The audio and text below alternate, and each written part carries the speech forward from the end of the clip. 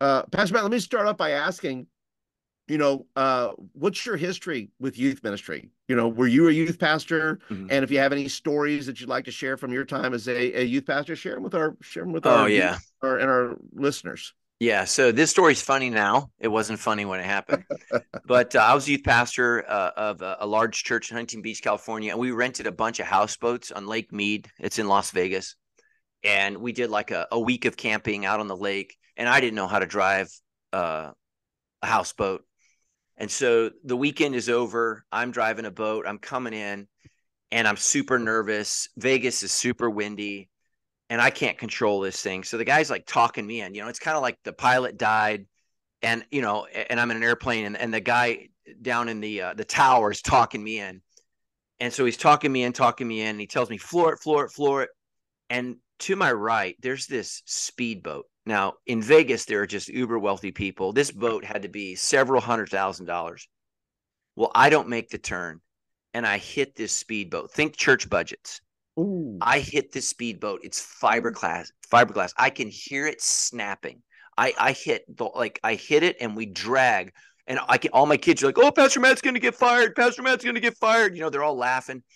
And the guy jumps out of the boat, loses his ever loving mind. He's cussing me out in Oh front of no. all these kids. He's screaming at me.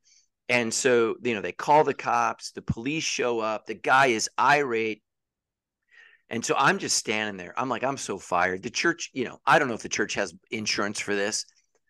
And the police officer turns to the guy. He says, "Can you calm down for a second?" And the guy calms down. He says, "Can you read me what that sign says right there to the left?" And the sign says, "No boats except for houseboats." He said, "Your boat shouldn't have been here. Matter of fact," he says, "you're going to have to pay the damages to the houseboat." The guy loses his mind. I didn't have to pay for anything, not a dime. I thought I was fired, going to go to, it was so glorious. God came through. So I totaled this guy's boat and was not responsible at all because he was parked in the wrong place. That, my friend, is a bona fide miracle, Amen. God which is is good. which which for a youth pastor to experience that, Mm. I tell you what, it would have been miraculous had you not been fired, right? Yes.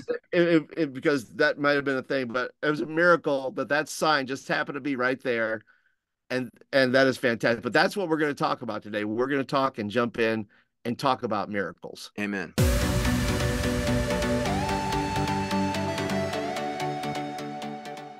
Well, all right, Pastor Matt, welcome to the Youth Ministry Motion podcast. Yes. Thank you so much for having me on. Appreciate it. And I'm stoked to have you here. We were discussing earlier. I'm thrilled to have you here because your book on miracles is um, came at a timely point for me. But I would also like to ask you, why a book of miracles right now? Why does the world and why does the church, why do believers need a book like this right now? Yeah, yeah. And for me, just so you know, my spiritual journey, I'm a Southern Baptist. And so we certainly believe in the miraculous, but not like some denominations do. And so I kind of stumbled into this. And what I found, and I talk about in this chapter one, um, so many young people today and people in large define themselves as nothing. I don't believe anything. I'm not, Presbyterian Baptist. Yeah. I'm not a Christian at all. And what miracles do is they don't have all the answers. Miracles don't provide all the answers. What they do is they help us to ask the right questions. And who is this? How could this happen?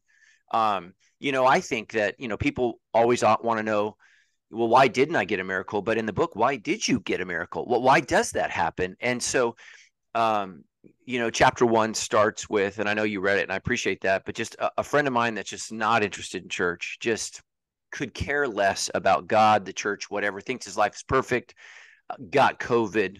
I mean, he was in the ICU, almost in a coma, and FaceTime me. And, in the book, I talk about, I said, so well, let me get this straight. You want me to pray to a God you don't believe exists to heal you? Am I understanding that? And tears are running down his face as he has these gigantic tubes pumping oxygen into his nose. And he said, yes.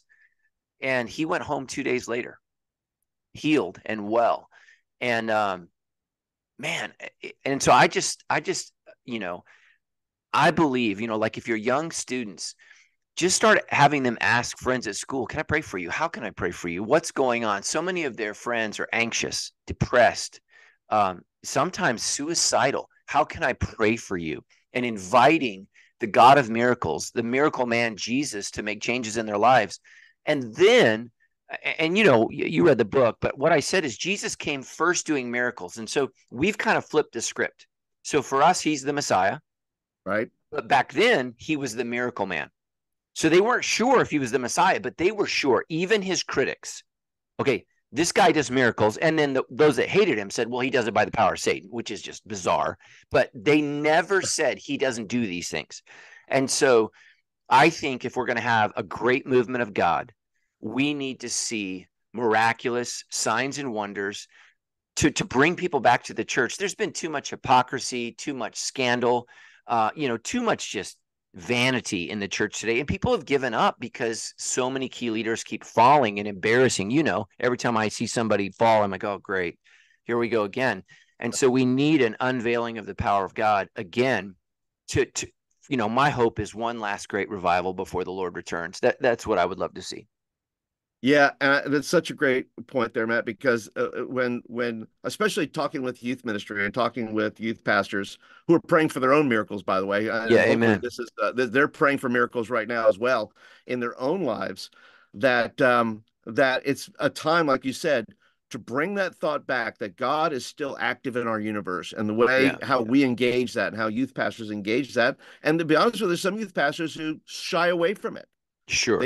They don't talk about it because they're like, well, I don't have any answers. I don't have any answers to this. First of all, I would recommend getting Matt's book, Everyday Miracle, to help you with that, youth pastor. Yeah. So be aware of that. But I love the quote. You kind of sewed it into what you were saying. There says, miracles don't give answers; they demand bigger questions. Can you unpack that a little bit? Yeah, because I think that when Jesus does something, what do the disciples ask? Who is this?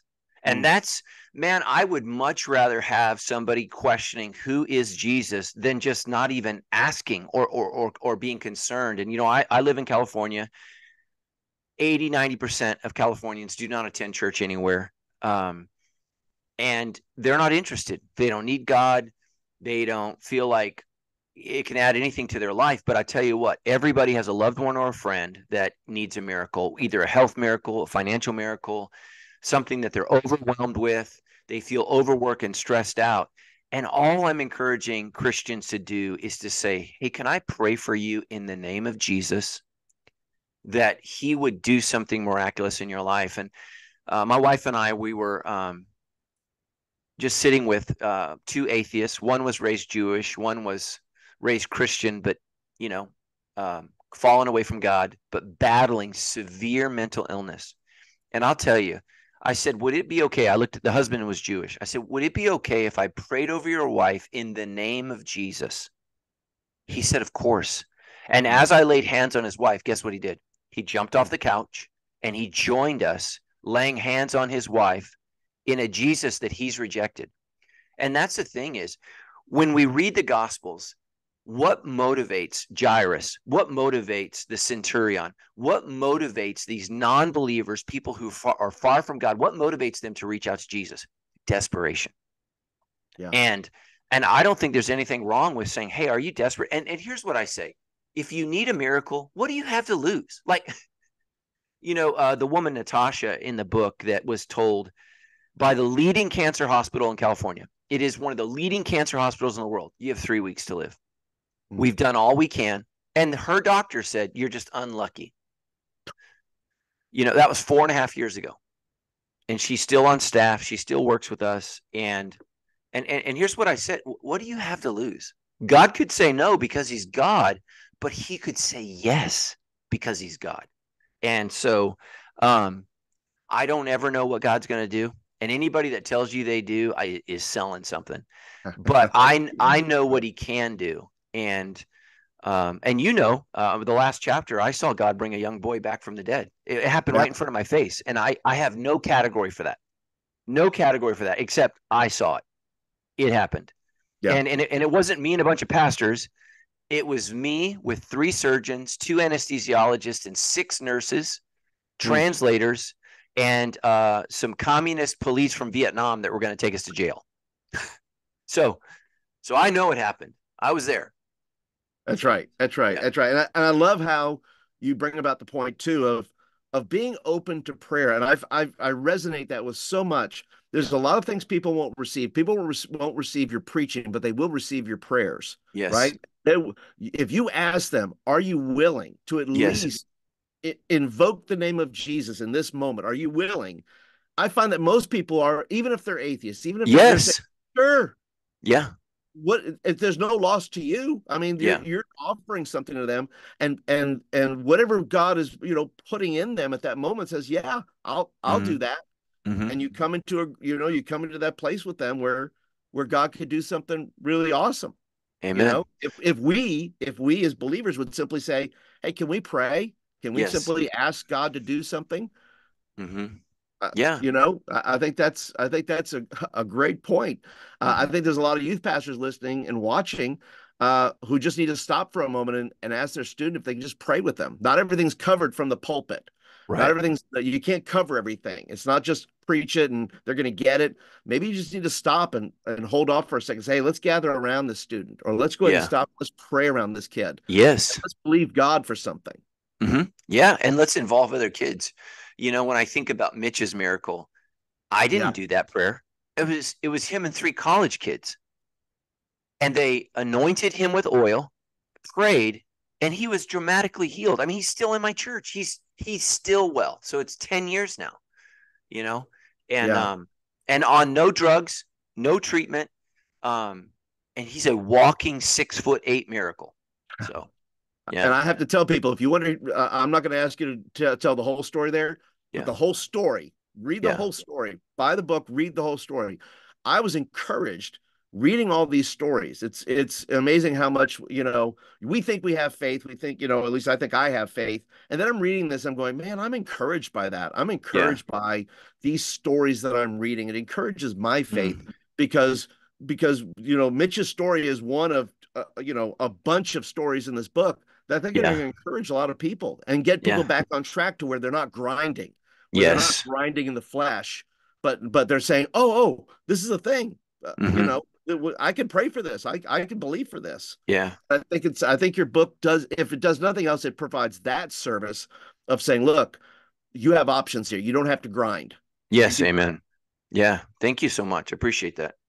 um, uh, you know, you tell a story. And of course, this is filled with scripture, filled with Okay. stories from scripture, and you share about Jesus being woken up from his nap Yeah. because of the storm. And I like the contrast here.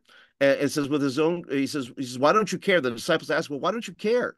And Mm-hmm. then Jesus says, well, why don't you believe? Yeah. And why are you afraid? Oh, you have little faith. Why should believers not be offended when God pushes back on our faith? Right. Yeah. Because the whole point is growing our faith. And so, I think I said in chapter 1, some things, are learned through truth, but other things are learned through tears. And God often uses pain and fear to grow us. And, I think I said, gosh, I've read this book enough and wrote it, but they were called as disciples, but they became apostles in the storm. And that's when they grew up. And so I think that we need to, as we're screaming at God, where are you? What are you doing? Why are you doing this? We need to prepare ourselves to listen for what he's asking back. And Yeah, again, the faith there, this is what's so important, because so many people in the charismatic circles, they've been shamed. Well, you didn't have faith for your miracle. And I say, whoa, whoa, whoa, whoa, whoa. We're never called to have faith in what he will do. We're called to have faith in what he can do. yeah, And the disciples in their story, Jesus is in the boat with them. The Messiah, the Son of God, is right there. So, I would have thought, well, God's not going to let this boat go down with him in it, so we're probably okay. And so that's what I think is so important. And here's the thing is God has a message and a sermon in every point of our suffering. God is constantly speaking. God is constantly preaching. I talk about in the book that Jesus is called teacher and class is always in session. So exactly. And And the fact too, we'll switch to another story. It says in the miracle of the demon possessed boy, Mm. and it applies to what you were just talking about when you talk about suffering. It says sometimes the problem with our faith is not that we don't believe in miracles, is that we struggle to believe in Jesus. Yeah. And when you said earlier in the book too, I think it was earlier in the book where you said suffering is another level. Right. It's another level of growth that we go through, that there's something about Jesus we don't understand Hmm. only but through suffering. Right. But I want you to talk about this. It's not that we don't believe in miracles, it's that we struggle to believe in Jesus. Can you Yeah. explain that a little bit? Yeah. It's just whenever we are hurting, our pain becomes our focal point. And I understand that. And I've suffered, and you've read the book, you know what I've been through. Yeah. Um, but it's so easy in your pain to forget who Jesus is. I think I said in the book, when your pain is shouting, God is whispering, Mm. and He's telling you. It's through our suffering and through our pain that we find Jesus. And I just think it's so important that we focus on, okay, what has Jesus done? Who is Jesus? And if I can center myself on that, even if I don't get my miracle, I can trust, okay, He's with me. He's never going to leave me. He's right here in this, and I'm going to get through that. So Yeah, that's the deal is that we have to remember. And once again, perspective is everything, right? We yeah, don't understand in the moment. We're so this way. We just want the yeah, miracle. We just want yeah, the thing. And it's yeah, hard to grasp the idea. And you mentioned this through the book as well, that the ultimate goal is that we're being conformed to the image of Jesus yeah, through the process. And it's really hard to yeah, grasp that in a human sense hmm, when we're going through it. I yeah, know it's me. yeah. I'll speak for me that it's super hard to do that to think of the, oh, this is a this it's hard to think this is a teachable moment. Right. Yeah, yeah, yeah, yeah, man. And it always is, Romans 8:28, God uses all things for the good of those who love him and are called according to his purpose. And we just have to trust that we may be conformed to the image of his son.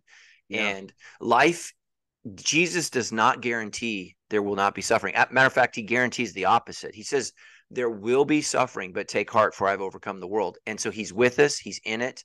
And, that's why the chapter on when God says no Mm. is so powerful, because when Jesus returns, there's no more pain, no more tears, and no more no's.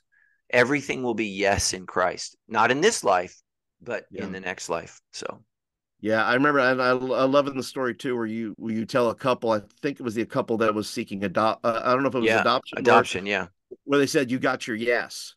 yeah, yeah, Yeah, there's a yes out there. yeah. Let me Amen. encourage you, youth pastors. There's a yes out there for you too. Yes, Okay. absolutely. Um, so can I go back to Natasha real quick? Because of all the stories that I read, I Mm, think that was most gripping for me yeah, because it was like a 10-year process, I think, for her that she went through. And when you talked about her soul cry, yeah, the point that she got to, and you talk about this in the book of Being Honest, that you reach a really baseline, hmm, gut level, what are you asking from Jesus? yeah, And that she is yelling. Well, you tell that moment because like I said, it gives me chills that when she yells this and when yeah, she's in the room with you and you hear that, hmm, that gives me chills, man. yeah, yeah. So I call it the soul cry, and what it is, it's when there's nothing there's nothing in between you and God anymore. You don't care how you sound. You don't care how you look. You just need to be heard. And, I talk about that in chapter 2 when they told me I had throat cancer. And I just was so angry with God. And then with Natasha, that's the second time I heard it. And she came to us for prayer, right? So she's coming to me as the spiritual leader. And I think there are 3 pastors with us in that meeting. This is a couple years ago, so I don't remember the exact number. But I remember as she began to pray and cry out, there was nothing left for me to say. I was merely witnessing a soul hurting, crying to her Heavenly Father, saying, I want to be healed. And, I go over in that chapter why repetition is so important, because it helps us find our truth. Yeah. And, God is a good father, so he doesn't give us everything the first time we ask. And so there's a process by which when we repeatedly come before God and we finally get to the point where we know what we want to say and we're ready to say it. And that's what Natasha experiences. I think in the book I talk about, like, she's beating a drum, and this drum beat is bouncing off the gates of heaven, then it's going through the gates of heaven, and then it's before the throne of the King of Kings and Lord of Lords. And she's heard and she's healed. And I thought about putting her MRI, a picture of her MRI in the book, because she looked like a Dalmatian dog, cancer from head to toe. Wow. And I ultimately decided not to do that. But she's still with us. She's still, alive, doing well, suffering though from 10 years of treatment. Yeah. I mean, I chemo can save your life, but it also does terrible things in your life. And so, but just this idea of, there's something that's so important about suffering and pain that allows us to connect with God. And the soul cry is when we get there. And we're all on a, you say this to young people, everybody has a different bottom, oh, they hit bottom. And then you find out, no, they got another basement. And so I think it's that point when you finally come to the bottom of your life and you're like, okay, I can't fall any longer. And that's when you cry out to God. And that's when he meets you. And again, I'm not promising that he's going to solve all of your problems. Yeah. And I'm very clear about this in the book. All miracles are simply an extension. I mean, think about Lazarus, right? He got raised from the dead. Then he had to die again at some point. Yeah. Because that is life. And even the Lord, our Lord, had to die. That's what it means to be human. And so what we're asking for is extensions of life. And I believe an extension will come if there's a purpose. God doesn't just do miracles for no reason. Like that young boy that he brought back from the dead. I didn't know this, but God wanted to plant a church in that city. And so he used that miracle to plant a church, to change lives. Oh my gosh, this was crazy. It's not crazy, it's Christ. So yeah, and the fact that too that you mentioned that in the book too, it's not about the right words. I mean, right. Once again, it's a mystery. Amen, we can't comprehend. Yeah, that's a good word. The intentions of God. Right. And you mentioned that too. It says, look, it's not about the right words. It's not about it's not about those things.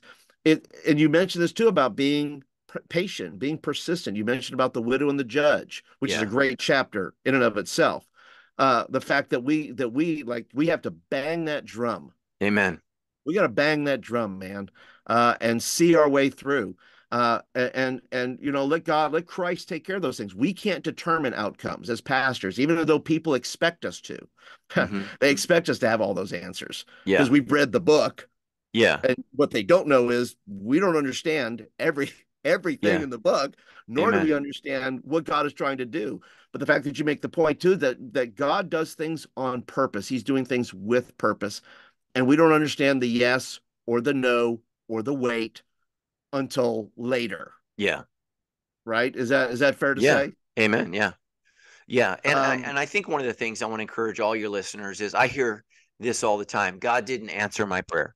And what I say in the book is there's no such thing as an unanswered prayer. Every prayer is answered with a yes, no, or wait. You may not have liked the answer, but it was not unanswered. So yeah, I've got a lot of those. Yeah. I got a lot of those answers I didn't like. Yeah, amen. Yeah. And God and I have talked about it. And he just sort of smiles at me. I don't know what that is, but he just smiles and kind of like gives me a wink and says, I'll get back to you on that. Many of our listeners, being youth pastors, working with teenagers, are eager to experience God's power. They want to do, have a right framework for miracles, especially when talking with young people. Is there a chapter in the book that you say, you know what, this might lean more into, if a youth pastor wants to have some sort of deeper understanding or connection, with God, about sharing about miracles before they share with their students? I know that there are a lot of youth pastors who want to quickly go, I need to share about miracles with my students. And they're going to be, and they're writing down notes. And this is the message. They go, this is the message for this week. And they're doing all that. but it goes deeper than that, I think, right? Because they need, all of us youth pastors, Mhm. before we get up to teach, right? We have to have a framework and an understanding and a theology and all those things. Is there a chapter in the book that you'd say, this might hit a youth worker pretty well? Yeah, I think it's the chapter on the complex nature of healing and the demon of legion. And I think what I would encourage all youth pastors and all pastors in general is that healing a human being is a complex process. And sometimes God wants to do more than just a miracle and a prayer. There is a spiritual journey to be undertaken. There is relational healing.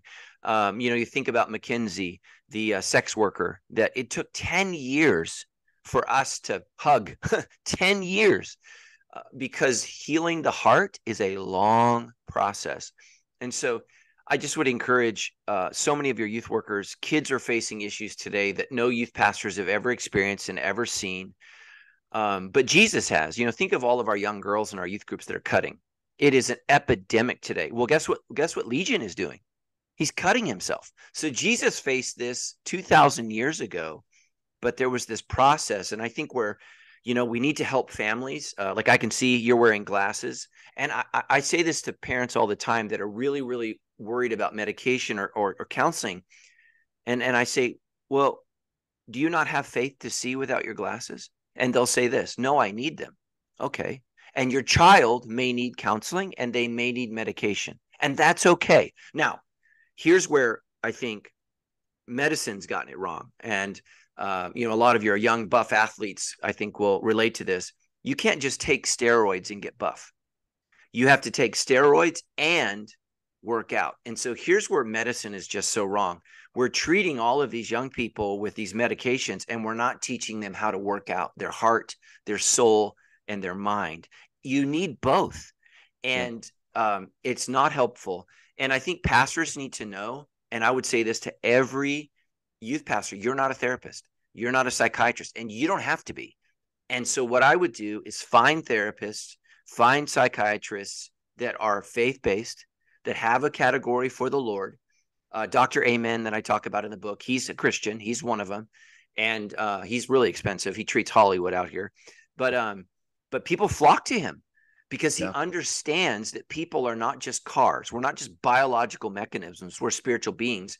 And so what I would just say is, just before you try to help somebody, just go to the Lord and say, Lord, I can't do this. I don't have this expertise.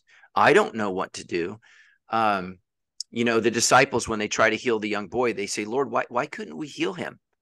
And so go to the Lord, say, Lord, I don't know how to heal this person, because Jesus will teach you what to do, what to say, how to do it, and just be humble and know that at the end of the day, I didn't raise that kid from the dead. Let me just tell you, there was nobody in that room more surprised than me when that little boy woke up. But I know the Lord can do it. And I've prayed for others and they didn't rise. They died. I've experienced both. And so I've got to stay humble and I just tell people, I'm not Jesus, but I know Jesus and I know what he can do. So, yeah. And I like to tell people too, and I'm a realist in this way. I say, look, listen, if Jesus raised everybody from the dead that died, guess what? We'd have a population problem, folks. Okay, there's reasons why death is in the mix, and like you said, I love the word, it's a complex issue that we are that we as human beings want to simplify for our little minds. And yet it is depth upon depth, it is precept upon precept, and that's where you have to look at the whole process, right? It's not just, like a car, I just need more gas, I guess, or I just need a tune-up, or I just need a thing. And really what you need to do is you need to read the manual to learn how to take care of your car. Yeah. Amen. And learn the whole and pieces and parts and all that stuff. It's really about knowing the whole story, not just getting the miracle, which you do mention too. You use the story of the lepers, right? Yeah. 10 lepers came, one came back. Yeah. The other 9 got what they wanted, but only one was made well. Yes. Yeah. So I think there's, maybe it's a 1 to 10 ratio. Maybe only 1 out of 10 human beings are gonna figure this thing out. That wait, there's something greater going on here. I didn't just get what I wanted. Jesus, deserves maybe some credit or praise or worship, Yeah. and those things. But as we close out a little bit here, Matt, I don't want to keep you too long here, but there's a lot of youth pastors right now who are praying for their own miracles. They're Mhm. praying for their students. They're praying for themselves. Some are praying that they don't lose their job. Yeah. Some are praying Amen. that they wish they'd lose their job. Yeah. Some, what encouragement can you offer these folks here today? That these youth pastors saying, "Look, I want to believe in miracles. I've been grinding. I've been doing everything that every youth ministry professional has been telling me. I've been reading every book. I have been doing everything I know how to do, Mm-hmm. and I am stuck. And I Yeah. just, what encouragement do you have for those folks listening and watching today?" I would just say I've been there many times, and I felt that many times. And that is part of following the Lord. There are moments of awe, and there are moments of deep frustration and disappointment and discouragement. And you have to trust God in both, because God is working in both. And it's only when we come to the end of ourself that we come to the beginning of Jesus. And so God uses this long drawn out process. And what I would say to all the ministers is, oftentimes I think we think of our ministry as out there, and we forget that I am God's ministry. Like, he cares about me just like he cares about these students. And so God is working in my life through this process of suffering. Even Jesus had to suffer. Even Jesus was disappointed. The Apostle Paul says, I want to know the power of the resurrection of God. And we love that part. And then the next sentence, nobody ever talks about, and share with him in his suffering. It's like, whoa, I wish that verse would have just ended with the first Yeah, part. I want to know the power of his resurrection, but we have yeah, to share with him in his suffering. And I don't know why, but discouragement is a part of the process. So embrace it. Don't fake it, because if you're always pumped and you're always encouraged, you're a liar. So, or you haven't experienced anything yet. And just yeah, know that God is taking you to the deep end of the pool, and thank him for that. He's not just letting you stay in the shallow end, but he's going to move you to the deep end. And God moves, and he is moving, and he will move, and you will be a better leader because of this challenge. God will not waste it. And, you know, in the Gospel of John, Peter and John run to the tomb to see Jesus, and they didn't see him. And then it says Mary shows up with tears, and she sees Jesus. There's something about our tears that help us to see Jesus. James and John were on a fact-finding mission. I mean, Peter and John were on a fact-finding mission. yeah. Mary was searching for her Lord through her brokenness, and she saw him. So she saw him. And I think that's so important oftentimes, that, it's like the song I talk about, "It Is Well With My Soul." Horatio Spafford writes that after he loses all of his kids. It's in our toughest times in life will ultimately be our best times with God. And I just want everybody to know I'm praying for you. Youth ministry is essential. What Yeah. you guys do is front line. My life was radically changed as a 15-year-old by a youth pastor, leaders that prayed over me, encouraged me. And I was not the easy kid. I was the hard kid. I was the kid that you wished would go to another youth group. But God had a plan, and you just have to trust that. And it's not easy. And I think the reason that things are hard is that God is taking us along on the same journey, so that we can answer these questions of these students who don't understand why did my mom and dad get divorced? Why was I molested? Why am I depressed? Why am I anxious? Right? If you've never been through any of that, you don't have really good answers. And chapter 2, the miracle of God's presence, Emmanuel, I'm with you.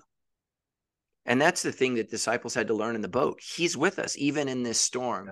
Yeah. And if we can teach kids to see Jesus in the midst of their storm, if we can learn to see Jesus in the midst of our storm, youth ministry, they may not be in that place forever. They may not be in that ministry forever, but they will be with Jesus forever. So don't waste this story.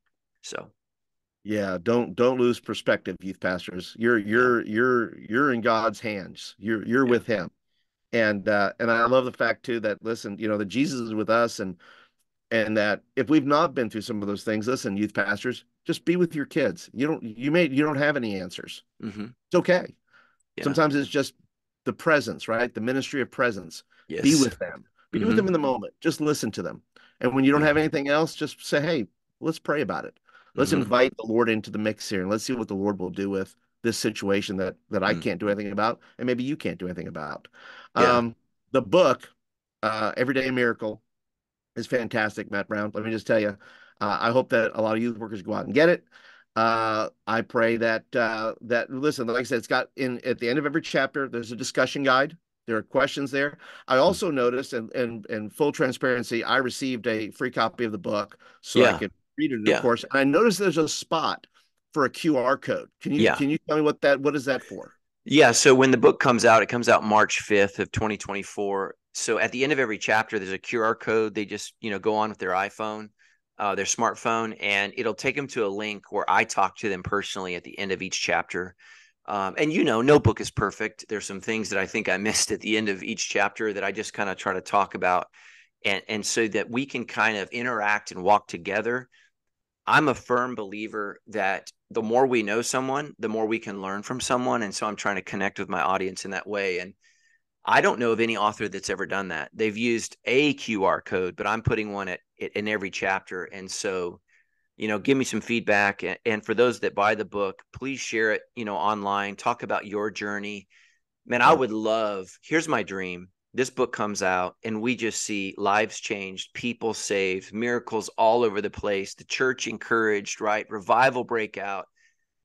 But people won't read the book unless they hear about it, and they won't really buy it unless they hear about it from you. It's like the woman at the well. She says, come and hear that from the man who told me everything I ever did. And so, people are going to connect with the book as they connect with you. Share your story. What miracle were you searching? What did you learn? How did it bless you? And that's how ultimately God uses things. So thank you so much for your love and support. And I was a youth minister, um, and I understand what you guys go through. I get it. And I was a youth pastor in Huntington Beach, and California, and it was tough, man, but it was great. And I still am friends with some of those kids who now are in their 40s. It's crazy. So Well, that's the deal. And I think that's another great point too, though, that the resource that youth pastors, why this would be a valuable youth pastors, especially not only do you have the discussion questions, the audio books coming out, so you could yeah, use that as well, but then you have a video portion of it that mm-hmm. youth pastor could play that clip. Yeah, You say, oh, hey, let's talk, let's unpack this a little bit more. yeah, Let's show, let's do. So really you have multiple youth pastors, you have multiple opportunities to use a resource, and there's not too many resources that offer multiple ways of using it. yeah, Sometimes a book is just a book, and sometimes just audiobook is just an audiobook. But when you have this layered type of resource, I'll be honest with you, as a youth pastor myself, I'm like, you know what? That's usable. That's a practical thing that you can use to start talking about miracles in your youth group. If people want to reach out, if people want to connect, Pastor Matt, is there best ways, emails or social or anything like yeah, that? People hear this and they go, "Hey, I'd love to just ask a question or anything like that." yeah. The best way is Instagram, Matthew Stephen Brown. That's my Instagram hashtag. So they can follow me on Sandals Church. All my sermons are for free. I do a show called The Debrief, where I answer questions, and I love it. The show is only as good as the questions that come in. They can go to everydayofmiraclebook.com. There's some more resources there. I think there's an extended leadership guide that you can get on that. It's all for free. I mean, the book's not for free, but I tried to pile on as much stuff for free as possible because I get church budgets, I get limited resources. I understand that. And so however I can help the church, just I want to do that. So, and I'm grateful to the publisher that they allowed me to put that stuff in for free. Cause a lot of times they want to make as much money as they can. And so they try to Yeah. tack that on. So Yeah.